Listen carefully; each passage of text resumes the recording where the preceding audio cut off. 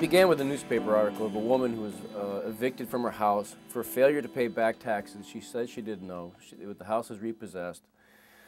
They evicted her, sold it off, and then discovered they had the wrong house. This happens a lot. It was a computer snafu.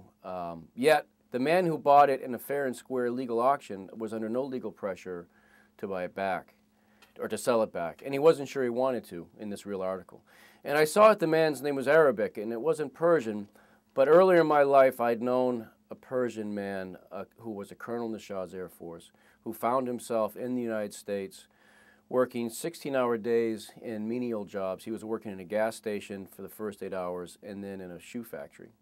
And he said to me once that he used to work with kings and queens and presidents and vice presidents of entire countries by himself. And now he serves candy and cigarettes to kids who don't even know who I am, he said. And I never forgot it.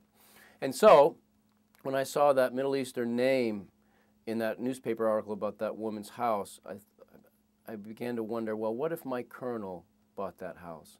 And that began the book. You see, I mean, for me, the whole fuel for writing fiction is curiosity. It's not what I know, but what I don't know. And that's what drives, what doesn't drive me, it actually pulls me into story writing.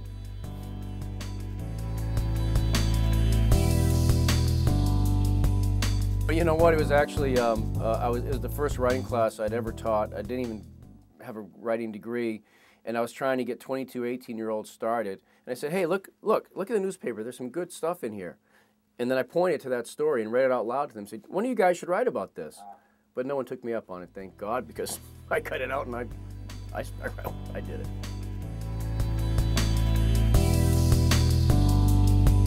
I try not to think too much in the first drafts of writing a novel.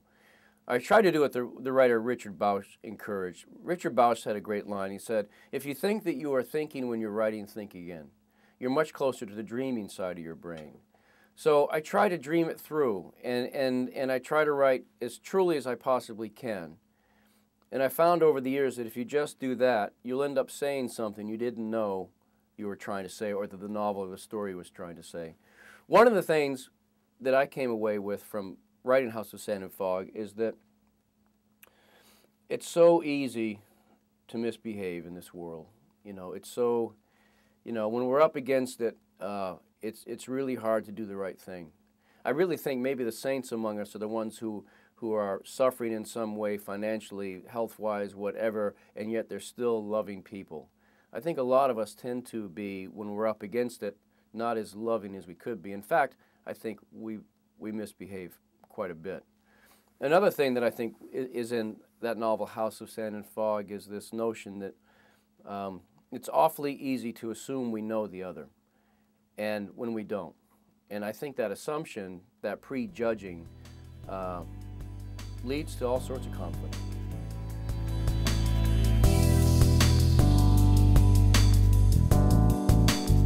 Well, that novel, House of Sand and Fog, got a lot of calls from the film world.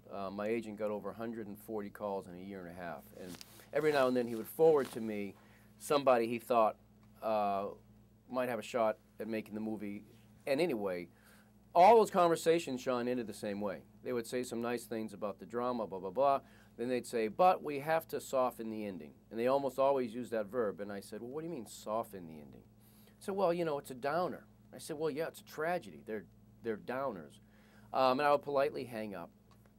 And then one day I got a call from this Ukrainian man, Vadim Perlman, who hadn't made a feature film, but he had some backing, and my agent had a feeling about him. We had a really good talk, and towards the end of it he said, listen, some big Hollywood person may give you a lot of money and make your book into a film. But these were his exact words. He said, but they're going to take your baby, they're going to chain it to the radiator, and they're going to rape and kill it. And I said, well, what are you going to do? He said, I'm not going to hurt your baby. You wrote a dark book. I'm going to make a dark film. It'll be in art houses, and no one's going to go see it. I said, well, you're my man. I gave him the option that day. So he kept me in the loop more than, fiction writers are normally kept in the loop. And I'm ultimately very pleased with what he did. I think it's very loyal to the feeling of the book. I was particularly pleased to see that he was really respectful of the Iranian family. As you know, I mean, this has been changing in the last 10 or 15 years, but Middle Eastern people tend to be put into 2 or 3 types, and he didn't do that, which was gratifying for me to see.